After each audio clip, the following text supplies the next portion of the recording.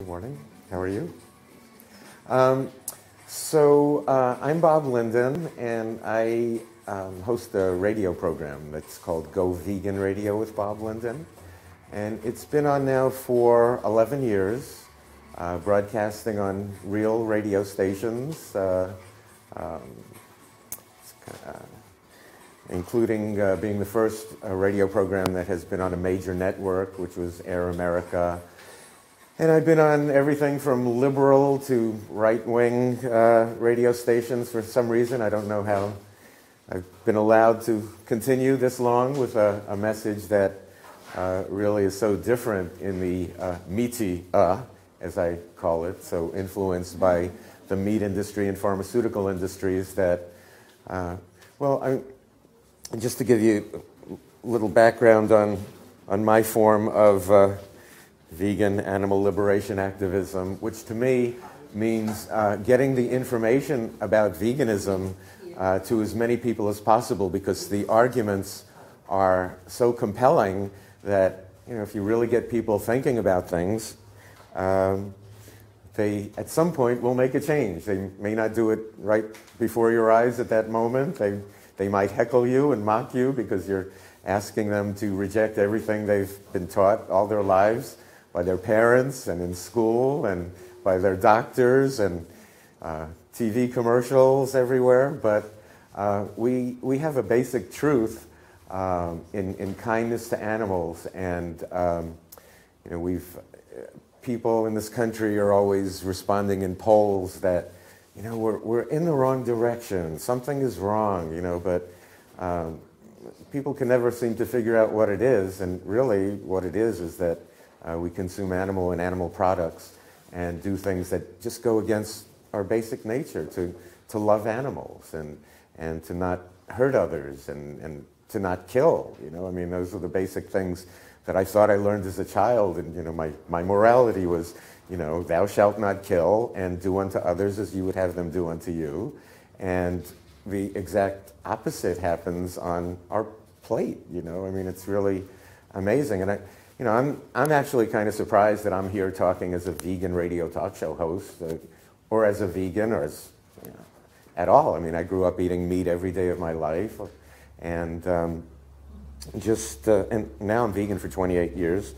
I was in college and cooking on my own and had my own apartment, and just one night I was preparing chicken. I normally had all my friends over on Friday night, and I made this great chicken dish with apricot glaze and whatever. And one night I was cooking, and what I was cooking wasn't a round, nondescript food item. I saw more of the body, and I just realized there was a cadaver. This was somebody's body, and obviously suffered great pain and was murdered to make it to my frying pan there.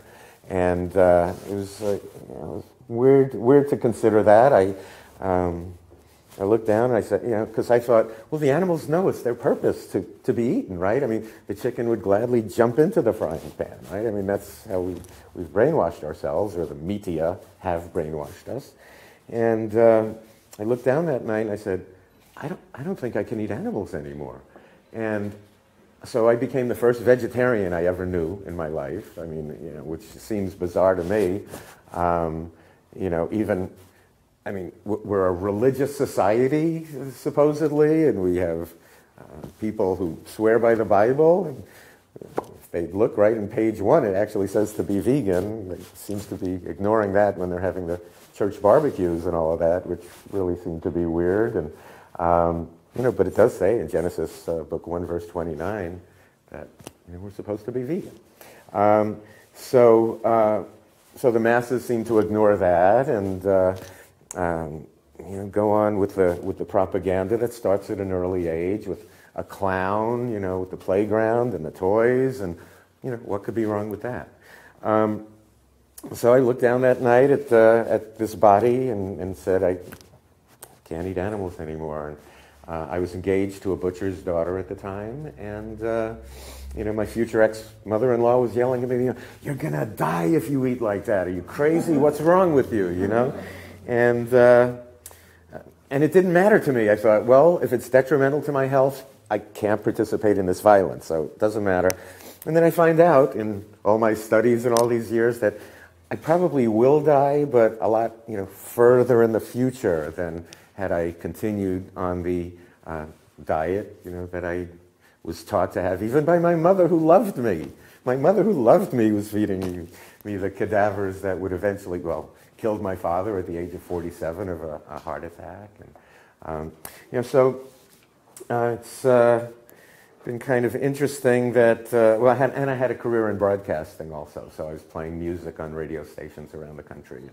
And then the industries seemed to consolidate, and my profession seemed to disappear out of broadcasting as a program director at radio stations. So the animal rights part of my life took over, and I was involved with producing a number of different vegan festivals, one called San Diego Fall Fest, then in Los Angeles, World Fest, which is a vegan festival that I organized in the year 2000. And when I was going around to different radio stations promoting World Fest, a producer there at one of the stations said, well, you have a background in broadcasting and you're an animal rights activist. Shouldn't you be doing an animal rights radio show or something? And in the back of my mind, I always thought, well, I thought maybe I'd do something on video at some point so I could, hold up a container and say, like cow's milk, bad, soy milk, good, something like that.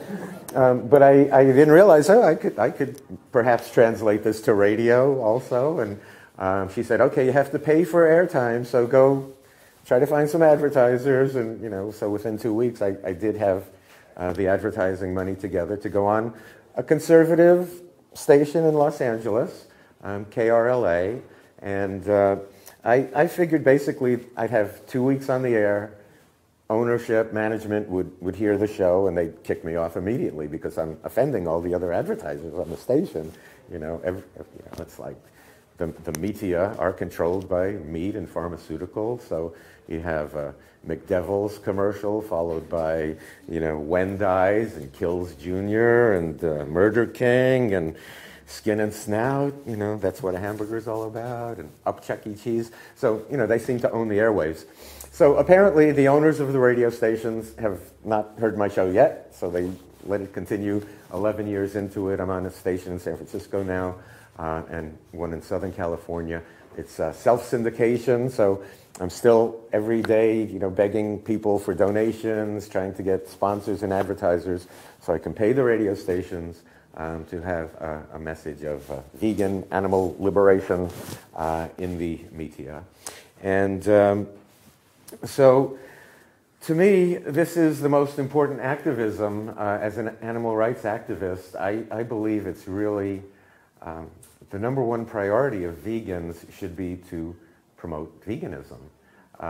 If we don't do it, who will? And yet, I see a reluctance happening lately where people are being influenced to say it's good enough if, a small baby male cow gets a bigger box, then we have humane veal. And you couldn't give veal away a few years ago, and now it's on the top of the menu at Wolfgang Puck's restaurant. And what are we accomplishing? I was not a supporter of Prop 2. I just feel like we have the most compelling argument, and we shouldn't compromise it with any sort of endorsement for humane meat or any animal products at all. I also ask that people who consider themselves vegetarian to maybe make the decision, if you're still consuming animal products, to make the decision now to eliminate all animal products, because for all the reasons that you became a vegetarian, those are the exact reasons that we're supposed to become vegan. I was ignorant. When I looked down at that chicken body, I said, okay, I can't participate in this violence anymore, but I don't think anybody gets hurt if I drink a glass of milk or I eat eggs, right? So I continued to do that for a while until somebody revealed that truth to me. And I wish I knew all of this at a much younger age. I mean, I won a hamburger eating contest at age 16. I'm lucky to be here today. I ate 30 White Castle hamburgers at one time. So, I feel lucky to have survive this, you know. So, and now in doing the vegan radio program, we have enough information to compel people for all sorts of reasons. And so, you know, I look at, you know, well, what can we do? Okay, I had my career in broadcasting, so I'm able to do a vegan radio program.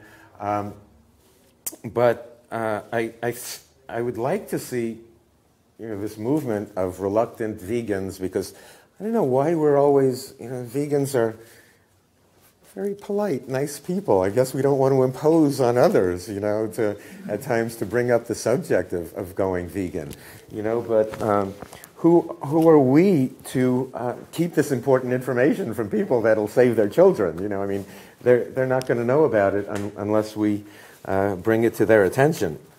And you know, so the ideas of having, you know, organic meat, you know, it's such a scam. All these things with animal products are such scams. There was this farm that was just, you know, supplying organic meat, organic eggs to all of these farmers markets around Southern California.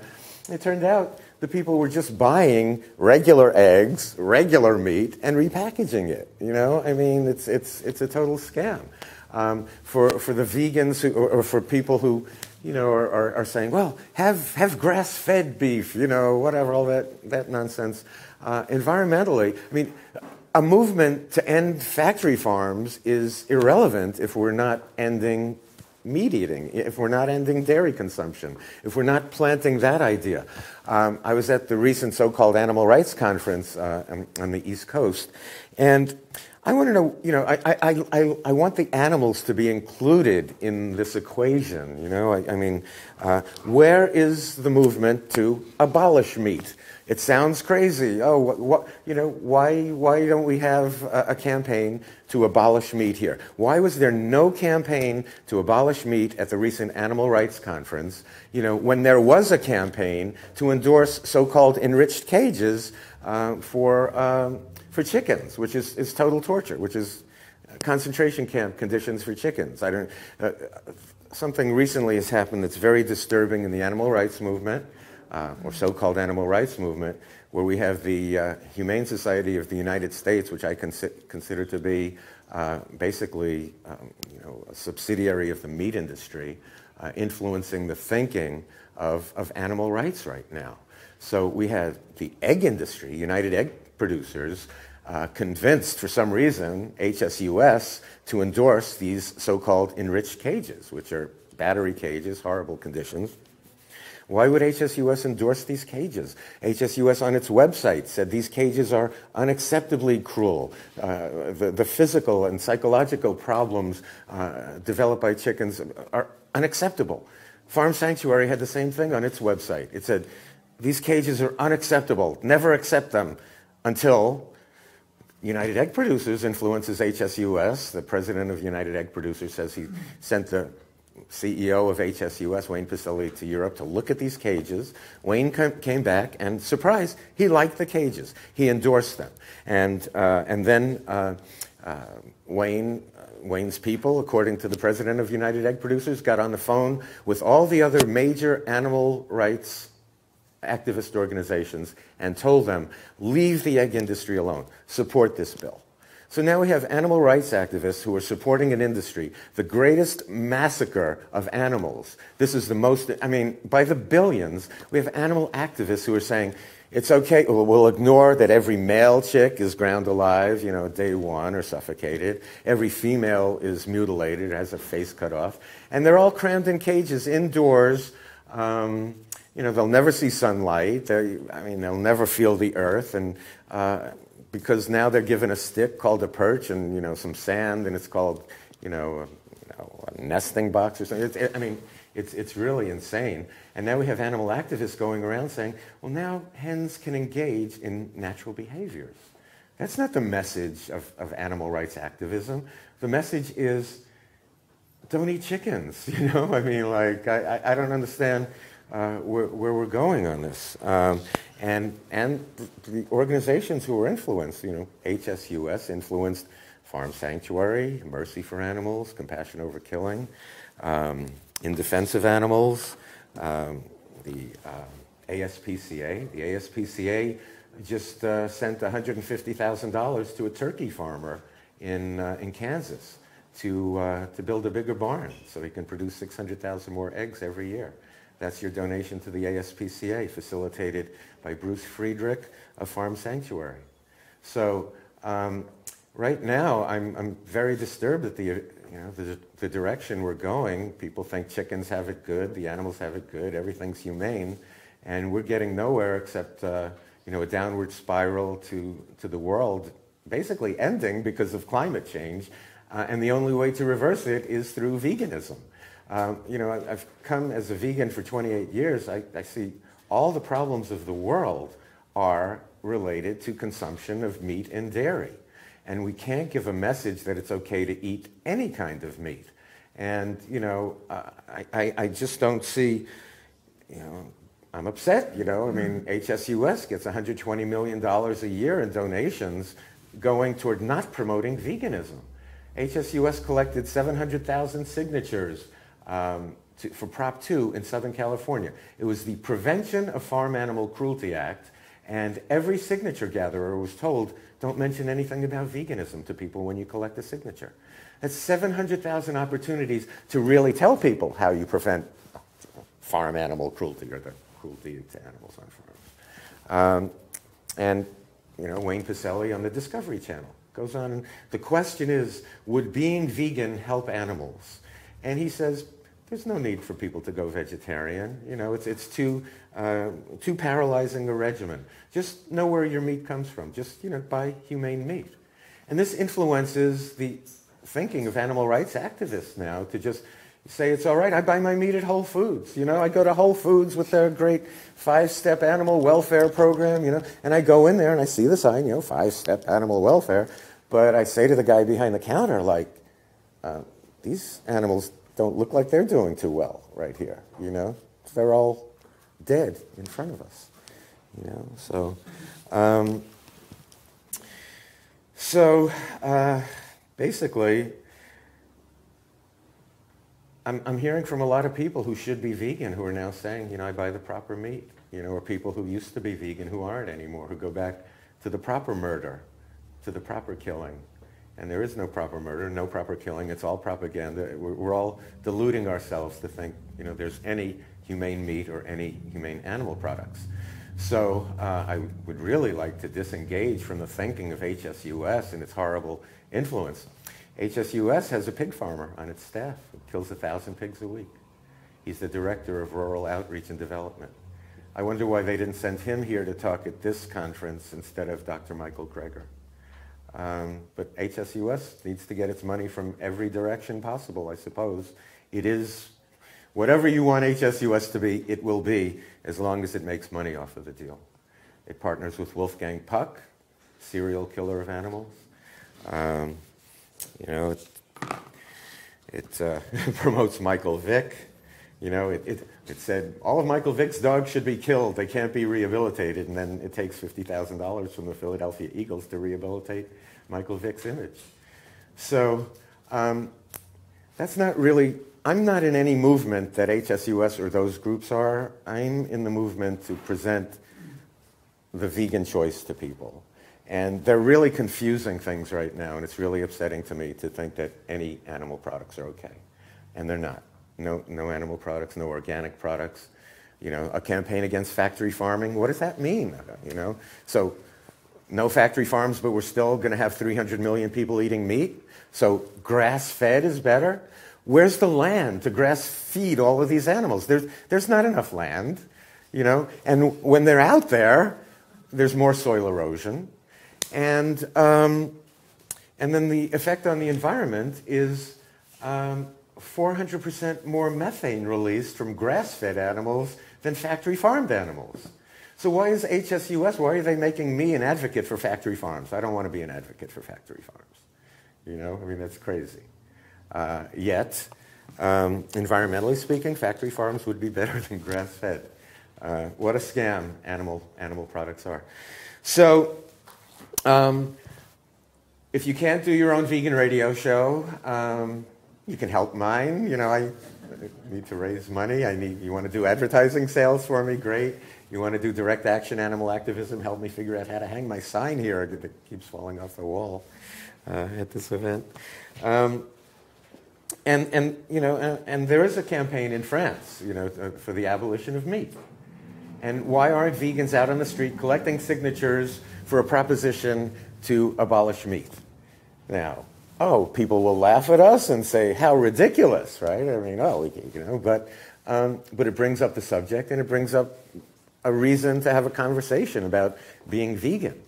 But we have banned plastic bags. You can't, in grocery stores. San Francisco, we banned plastic bags. So we can ban something even more dangerous than plastic bags, and that would be meat and dairy, which are the most destructive, the production and consumption of meat and dairy are the most destructive of all human behaviors. I think it's condescending to deprive people of the information about going vegan, to think they can't understand, they can't get it. All of us have gotten it somehow, some way, and it's the most important thing we can share. I had a guy contact me in my radio show, and he listened to it on the radio station here in San Francisco, and he said, something, your show is dripping with moral superiority, and I'm never going to listen to it again, And the thing is, it is, maybe people resent vegans for their moral superiority, but, and I responded to him and I said, well, look, it is morally superior not to hurt someone. It is morally superior not to kill someone. It is morally superior to share resources, feed the hungry, if you're bothered by that and you want to shut off the station, it's really forcing you to examine your situation, and if you recognize it as morally superior, then join the morally superior, do the right thing. If you have this inner conflict within you, well, it's understandable. The conflict is certainly understandable. So, I would just love to see, and I'll work on it, and also you're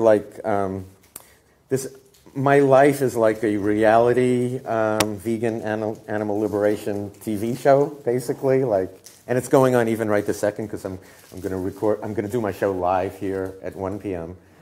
Today from my booth, which may have a sign hanging over it if I figure out how to hang it.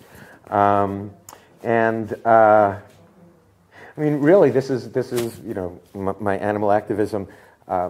This week, the warplanes have been flying overhead. The Hell's Angels up in the sky, or the Blue Angel. It's just so disturbing, really. That those sounds. It's just so ominous, and it's just so deadly. I don't see how anybody can appreciate that as entertainment. Like, we're supposed to go, all right, you hear that?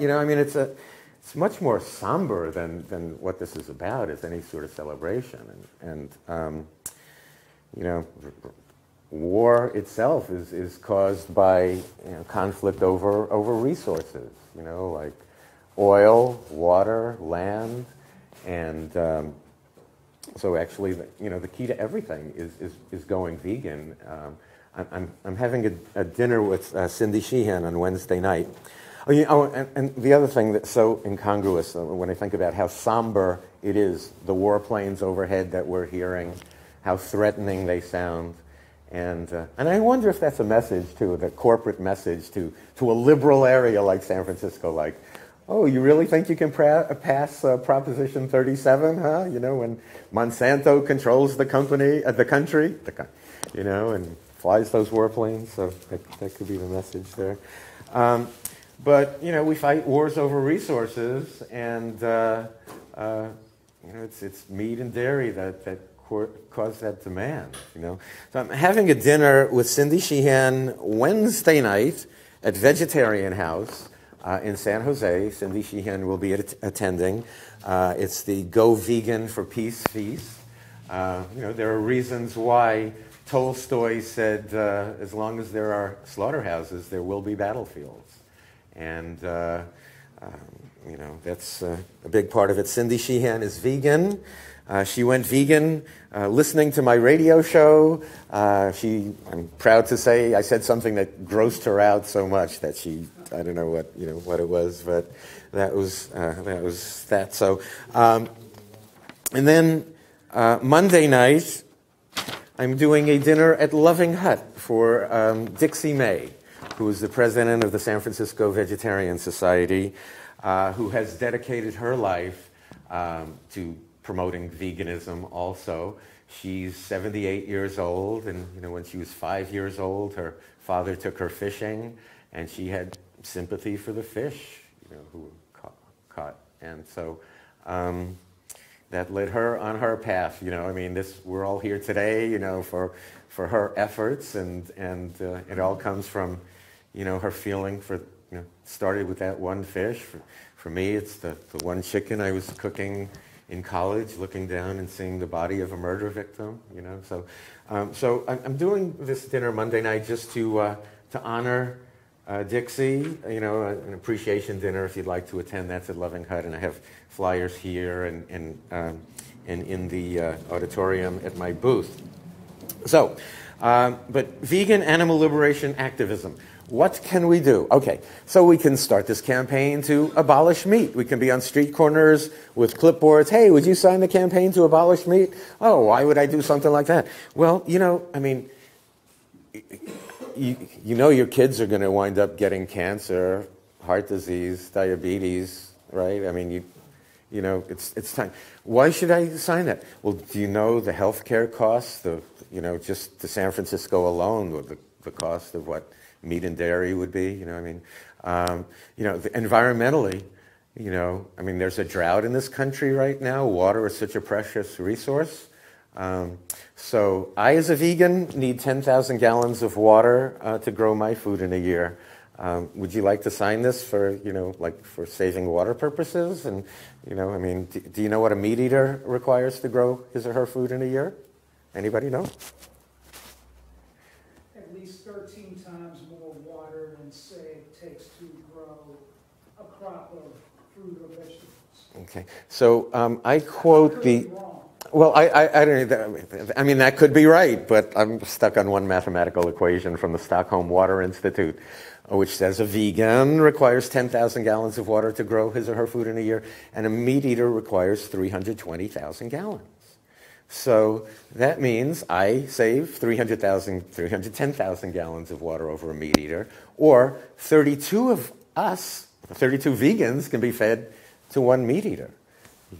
The estimates now are from that same Water Institute that a pound of beef requires 8,500 gallons of water.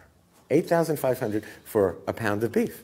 Well, that's, that gallon of Arrowhead water that you have in the house, pour that down the drain, like every day for 22 years, So why should we sign the campaign to abolish meat? At least get people thinking about it, It would be great if we had the resolution and actually did it, or maybe some progressive place, maybe Berkeley will be ready for it, but all of this information isn't there. People don't know that meat and dairy are responsible for 51% of all greenhouse gas emissions. 51%. And that's from the World Watch Institute. The UN underestimated it at 18%. And the people at the World Watch Institute are very upset with the animal rights organizations who continue to quote the 18%. Now, 18% still represents, and this is the production of meat and dairy, greenhouse gas emissions, 18% still represents more than all transportation combined, all cars, boats, trucks, planes. But 51% represents more than all other human activity combined. And methane from cows is what's most critical in global warming. And we don't have time. We don't have time to mess around and, not get the vegan message out. If we want to have a drop of water left or, any land to grow food, there'll be environmental refugees, which, lead to hostilities also. So what do? A campaign to abolish meat? I believe that we should do a campaign for doorknob hangers, go around to neighborhoods, you know, and hey, Mom, Dad, did you know your kids don't have to have diabetes and cancer in their future? Da, da, da. And just, you know, I mean, let's reach out to the people, you know, and the megaphone is still legal in the U.S. By the way, I have a court case against the city of Anaheim for my unconstitutional protest arrest against the circus. We're allowed to use megaphones, and we should be on the street in front of McDonald's, pointing out that Ronald McDonald is America's #1 terrorist who will kill the people's children there long before Al-Qaeda ever will. You know, I mean, it's, you know, campaigns to parents to understand what they're feeding their children. You know, we need to do things like that. I mean, so I'm a one-person nonprofit operation. You know, so I'm just doing what I can, but I mean, if I had some real help, you know, I mean, in terms of sponsorship sales, getting grants, whatever, I mean, there's all sorts of things that need to be done, that could be done if all the money weren't being siphoned off to HSUS and other organizations who now do not promote veganism, you know, and there's really so much that does need to be done. So I don't know if we have the multi-billionaire sitting in the audience here today among us, or maybe when this video goes out on YouTube or whatever. But there are so many things that need to be done. Just give me 1 second. For example, I did a show here in San Francisco. I produced a show called Soul Food for Thought. So this was outreach to people of color with a vegan message. And we had a doctor from Ethiopia. We had Dr. Milton Mills talking about the comparison of you know, what the traditional diet of Africa was to what African Americans are eating now, and the health crisis in the African American community. The health crisis in the African American community is causing an environmental crisis in Africa right now. So, I mean, what's happening here is causing water shortages, the snow caps melting, all of the, you know, the water that's provided to people there. It's all connected, you know. And I had Dr. Antenaroba from Ethiopia, who visited the slave quarters in Ghana, who compared them to slaughterhouses here. I mean, it was an obvious comparison to him. And Dr. Milton Mills, who was saying, you know, what African Americans are eating right now is plantation food. It's slave food. You know, I mean, there has to be this outreach to people of color, to Spanish-speaking people. Cesar Chavez was a vegan, the great hero to people. Cesar Chavez was a vegan animal rights activist. And so is Dolores Huerta. Is she vegan? Yeah, she came out as vegan. Okay, great. So there's a Cesar Chavez holiday. There's Cesar Chavez Day in San Francisco and Los Angeles. I spoke at the Cesar Chavez Day in San Francisco, and I said, well, if Cesar Chavez were here today, there wouldn't be anything for him to eat. He wouldn't be able to eat here today. You know what I mean? It's like Arturo Rodriguez, who was the president of United Farm Workers, said Cesar Chavez took as much pleasure in converting people to veganism or vegetarianism as he did to trade unionism. So why should that important aspect of his life be ignored, you know, and not... I mean, and also Cesar Chavez said, if you're doing all of this for compassionate purposes, you first give up dairy and eggs because they're the most cruel. So, but you know, in using Cesar Chavez, I mean, I think he would want to still promote veganism now. So let's have outreach to Spanish-speaking people and go to those Cesar Chavez days. I mean, there's you know, there's just so much that can be done, and we have to do our outreach. And I know it sometimes feels better to have like an easier victory, like, oh, look, they banned foie gras. Great, okay. But then what happens is these restaurants, the meat people, you know, they're going to make their profit, and they're going to figure out ways of getting around things. So now we have this foie gras ban, you know, that's happening here, and suddenly, oh, foie gras is free if you buy a $20 cracker. You know, I mean, you know, or, oh, we're on federal property, the state law doesn't apply, we'll have foie gras. Or, you know, I mean, and it's great to fight for these things, but I don't know how often they last. It seems like this legislative thing, people get around them. It's like, oh, Prop 2. Okay, so now hens are supposed to go, and Prop 2 will never happen now because of this other legislation. It's all such a mess. But so with Prop 2, hens were supposed to go from 8.5 inches by 11 inches of space to 12 inches by 12 inches of space. Which if you really, if you do the arts and crafts thing, it's probably, like, oh, look, extra, this much, which is meaningless. And then the public feels like, oh, chickens have it okay, I'll just keep eating chickens. And yet, is California going to hire an army of chicken welfare inspectors to go in and measure? Are they going to take, a ruler and say, oh, I'm sorry, it's only, 11 inches by 12, The chicken inspectors don't even they can't go into the plants. The ammonia just, these are such toxic conditions that, so we're expecting so much. It's like, oh, now we have a law for this, and the nice animal killers will now, go along with everything, Not really, they'll always find a way around it. So what can we do to reach as many people with a vegan message as possible? And we have the most family-friendly message, you want to keep mom and dad around longer, right? You don't want them to die prematurely, So you got to look into going vegan then, It's like your kids, obesity, diabetes, you don't want them on that path. There's another way. It just happens to be, you've never heard this way before because, well, it's not profitable to the meat and pharmaceutical industries to, And so much animal exploitation happens because of this, just the 10 billion land animals who are killed in this country every year, the loss of habitat. This is National Primate Protection Week, Primate Liberation Week. All the animals are in the labs, all the experiments are going on looking for the cure to eating meat and dairy. It's like, So I'm living in such a crazy world. It just seems so bizarre. Yeah, okay. Actually, since you mentioned primate protection week, whatever happened to the primate freedom tour that we had back in 1999? It was a huge national movement with marches and protests and rallies and I guess probably speakers all over the country, particularly in Washington, D.C. on the Mall in front of the Capitol building or between the Capitol and Washington Monument. Primate freedom tour, and they also had a campaign to have grassroots activists around the country write letters to like FOIA requests on information on particular primates who were housed in certain particular federally funded laboratories around the country. Do you know what we're talking about? Remember that?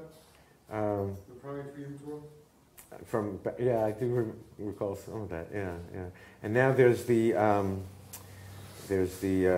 Primate Protection Act. I think that's being considered under Congress. That's advancing now. Or right. Did that primate freedom tour just go by the wayside? It just went extinct. It's not really active anymore. And not to my knowledge. I would recommend going to Stop Animal Exploitation Now for related to primate issues in laboratories where. Where did you get your T-shirt from? I got this from there's a store on Venice Beach called Indigenous that has the best animal T-shirts ever. It's just incredible, yeah.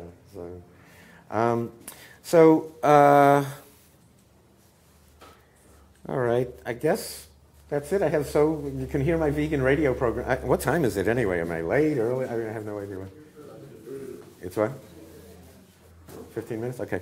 So you can hear my vegan radio program, Go Vegan Radio with Bob Linden, on what's on KEST in San Francisco, AM 1450. But if you could just go to GoVeganRadio.com, there are about 400 programs that are archived there. Also, I'm on iTunes and Stitcher.com/GoVegan, and then you can listen on your iPhone or Android. And when you register at Stitcher.com/GoVegan, you get a chance at winning $100. And if you listen to a complete show, Go Vegan Radio gets $1, which is good because I have to pay for airtime every week. That's really been the challenge for me over the last 11 years, the miracle of keeping the show on the air because, I'm You know, I'm not asking McDonald's for any money, obviously, and nor would I take it, which is different from some of the other animal organizations, I think. So any questions, comments, protests against my actions? Bill Clinton is now vegan. Yes. It's not technically true because he eats fish at least once a week. That's sort of it's not really vegetarian, but he's mostly vegan, but not really vegetarian because he eats fish. Now, when did you hear? When was the latest you heard about the fish? A few weeks ago, maybe a few months ago.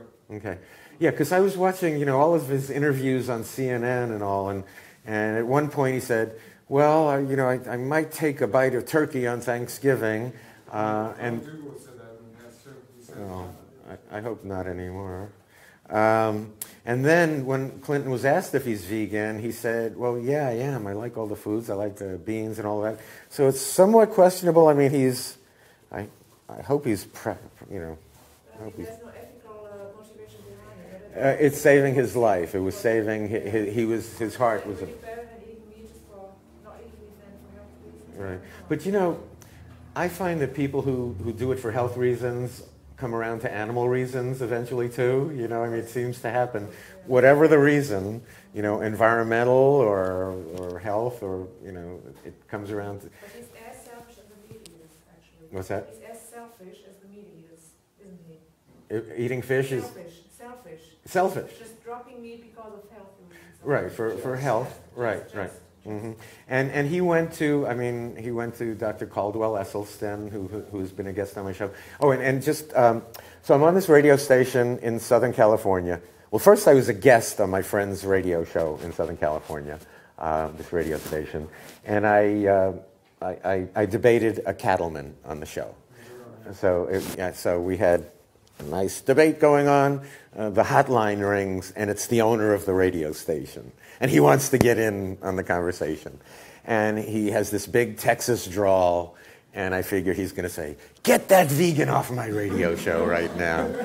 And he said, "You know something? And what you were talking about here today kind of reminded me, of how the 4-H indoctrinates kids, and how when he was a child, he raised this steer, and then the steer was taken away from him going onto a truck, and the steer looked back at him, and his heart broke when the steer looked back at him being taken away. And he never forgot that. I mean, that had such an impact on him, and yet he still was in the cattle industry and all. And he didn't remember that until this debate was going on with the cattlemen. So on comes this Texas drawl, from a Texas cattleman, who's reconnecting with his love for animals, and that was nice. And then he liked my show, what I did there, and he said, "Oh, I should carry your show on my station." So we talked about doing that. And then, one day I called him. I said, "Well, how are you doing?" He said, "Well, not really so well. I mean, I need heart surgery, but the heart surgeons say the outcome will really be poor. I weigh 327 pounds, and everything's blocked. I don't know what to do." So I said, "Well, maybe you're just desperate enough to where here I am to save your life, and you'll do something I suggest to you." I said, "You're going to go vegan right now. You're not going to go vegan my way. You're going to go vegan the Esselstyn way. I'm going to put you in touch with him. This was like 6 months ago, 327 pounds. He's now down to 255. His cholesterol went from 300-something to 160-something. He's now walking farther than he's walked in his adult life. And because he was finally desperate enough to listen to the only thing that could have saved him. I wish they would put up at the heart clinic, like, "Sorry, your condition is too serious, go vegan," So, I don't know. So, yeah. So, yes. Yeah, not to change the subject too much, but going back to the issue of fundraising, because you're a one-man nonprofit, so to speak.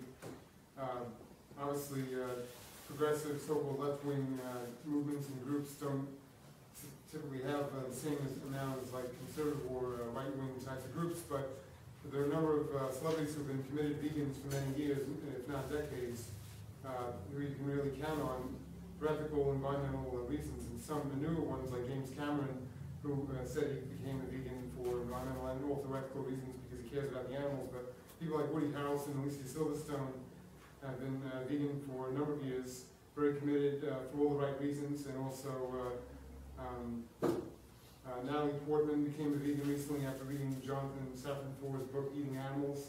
So and she wore vegan ballet slippers in the movie, too. So. That's awesome. But just a general point, you should talk, if you haven't already, you probably have, you should be in touch with them to try to solicit fundraising, just like, like the Democratic Party always has fundraising for people like Barbara Streisand, people who have lots of money in Hollywood, so you should talk to them about fundraising and get a whole mass movement of hardcore left-wing committed vegans together to support your radio show. Okay. That's sort of vegan George Soros sort of thing. Yeah, that would be great. I'm all for it, really. So, any other comments, questions?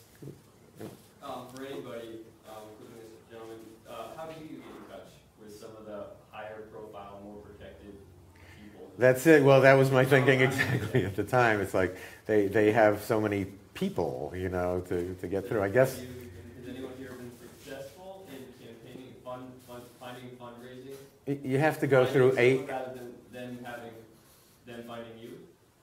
You kind of have to go through agents and their representatives and all of that stuff. So, and I can't believe I interviewed Bob Barker and I had him on the phone and I guess I was too shy at the time to say like, "Hey Bob," Bob.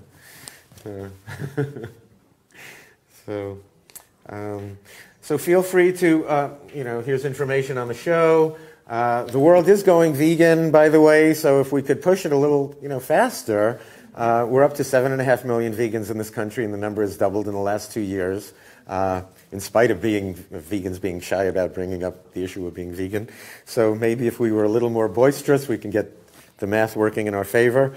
Here's the little card with my website and stuff on it. And on the back of it, Viva la Vegan, the world's largest vegan grocery store, which is in Southern California. 6,000 vegan items. That's a thrill. I hope it's starting a major trend. To be able to go into a grocery store and not hold your nose or have to take out the magnifying glass and look at ingredients is really, kind of a nice thing. The information on the Cindy Sheehan dinner Wednesday, Dixie May dinner Monday. I have little sign-up pads in the auditorium for those. And I thank you for coming. Did I offend anybody? Okay, thanks. Thank you.